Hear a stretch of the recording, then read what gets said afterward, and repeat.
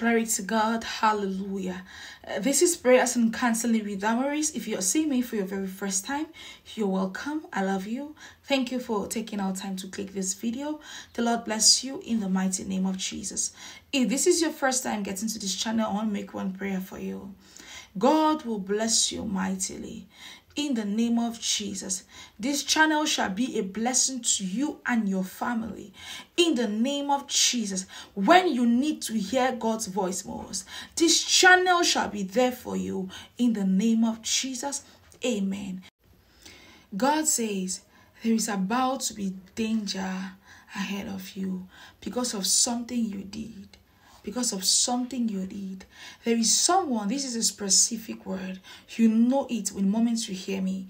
There is someone, you made a very dangerous prayer. You were so frustrated about your life, limitations, strongholds, delayed answered prayers and all that. And you made a prayer to God.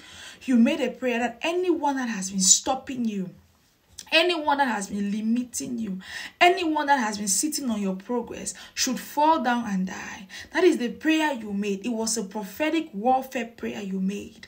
The Bible says, suffer not the wish to live. You made such prayer.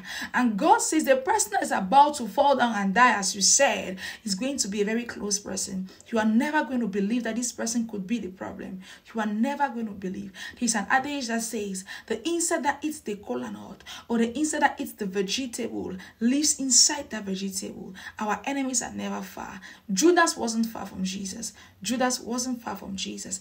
God says you made that prayer. He's about to answer that prayer. And honey, don't be shocked when he does. He's about to answer that prayer in the name of Jesus. He says some people die around us, or some people have misfortunes around us, or things just happen to some people around us, and we are crying and we are blaming God. We don't know if that is the person that has been holding us and our prayers have fallen on them, or our prayers have started burning them.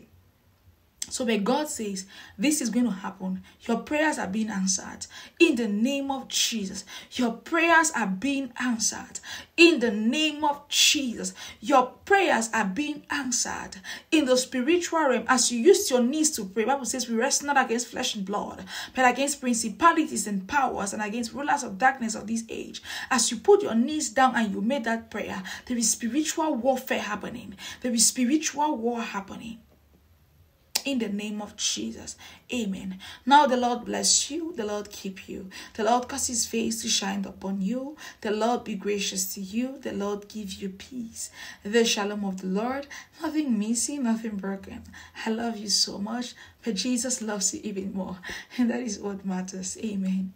You know, I was laughing because there was one time I made a prayer to God. I told God that every bad friend that is not around me, every bad friend around me, you should separate me from bad friends. That was a very dangerous prayer I made. God began to separate me from people I love so much. Even from relationships, God began to separate me. So you've made the prayer. God is answering your prayer in the name of Jesus. Amen. Hallelujah. But it is a good prayer, you know.